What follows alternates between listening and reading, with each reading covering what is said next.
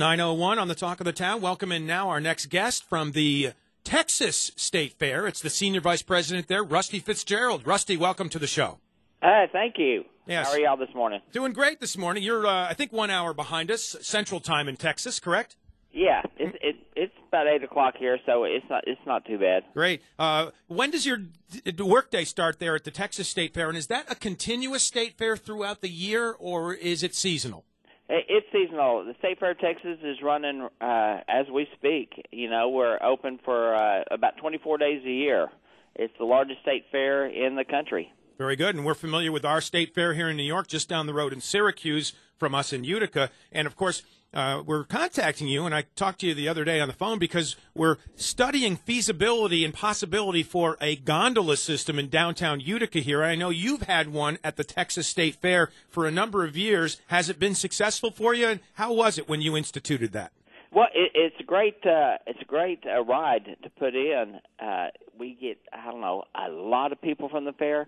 They get on it. It moves a lot of people real quick, and you get a great view of the fair from the gondola. How about costs of construction, operation, maintenance, and upkeep? That's something we'd be interested in here as we study our feasibility. Well, you know, it depends on your ground conditions and the length of it, how many cars you have on it. But if it's something like that, we put in something about 1,800 feet long, you're looking at about $6.5 to $7 million. And, you know, that's turnkey. That's construction, the ride itself, the cars, you know, everything, just to get her going. And then the Texas Skyway, I believe it's called. Is that correct? That's correct. And is that privately owned? That is owned by the State Fair of Texas. Mm-hmm. All right. We actually run it and take care of it. So, John, can you give us an idea? Does it Rusty, I believe. I'm sorry, Rusty. Does it loop the fair? Is that the idea? Is that where the ride goes? Well, we've got our fair is about 277 acres, and it goes over the Midway up towards Big Tex, which is our 55-foot giant cowboy that's a mascot up at the front. And so it goes over a small section, but it takes you from the Midway end, one of our gates, to almost to another gate. And do you have events at the fairground all year in which this is used? Occasionally. We'll run it for some events on 4th of July, but some of the weekend events, we may not operate it. Pros and cons that you hear from the riders and participants? You know, everybody loves it. It's, you know, even if they don't want to go anywhere, people just like to get on it and go across and see, especially at night, and see all the lights, you know, that kind of stuff.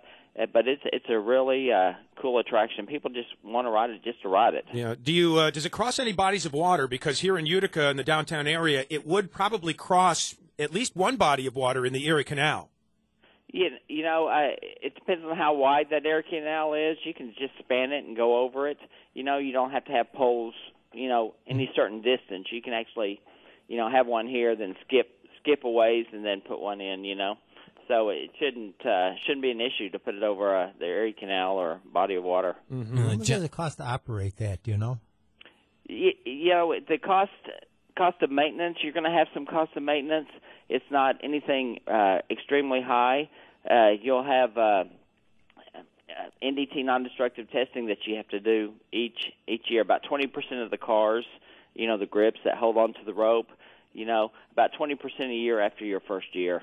Yeah. Now, how old is the system there that you put in? It's probably about 6 or 7 years old. And still holding up well? It's holding up great. We have very little downtime on it, and that all corresponds to how good your maintenance is on it. How much do you charge for a ride? What does a person have to pay to take a ride on it? Right now, it's about $5 or $6. Wow. And Rusty, one way. we may face a few other obstacles here with our elements and changings of the season.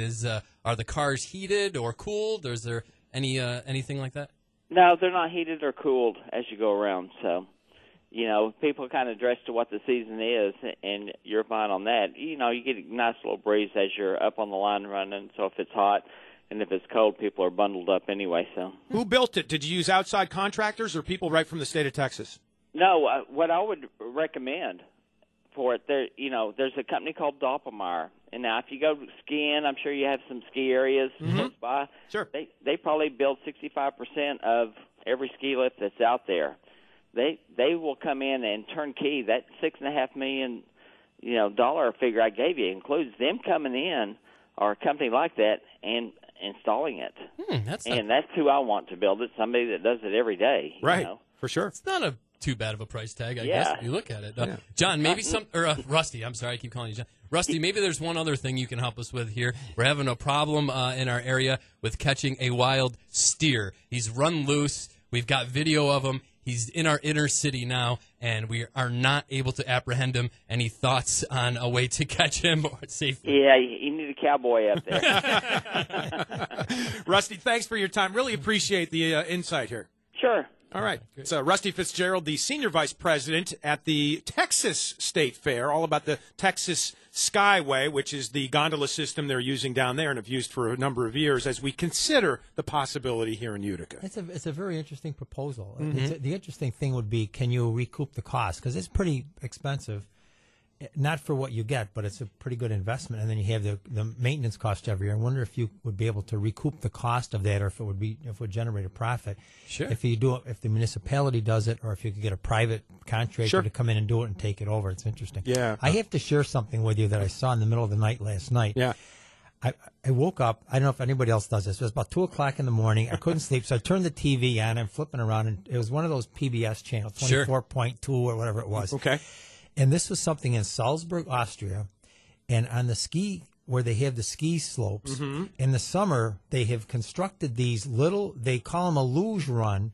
They're metal, they're about half a circle with a little water in it, and people get on these sleds, and you can either push it forward and it goes as fast as it can, you pull it back and it'll break, and people ride down these things, and they get a scenic view of the whole area, just riding down this thing, and it's adults and kids, and they ride this sled, and that's how they make use of their ski slopes in the summer. So they tow it up. There's a similar device at Song Mountain, I believe, or I think it is Song Mountain in just outside of Syracuse. They have one. I mean, we do have a ski slope right in Utica. I don't know if they tow these things up. They come up the water, it's like a ski tow. They tow them up one little canal or luge, whatever you call it.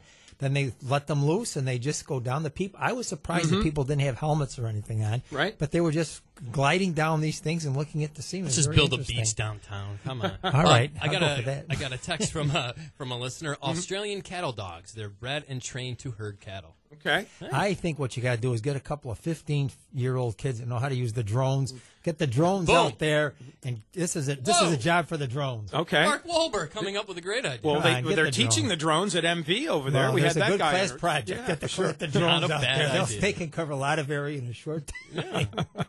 All right. It's the talk of the town.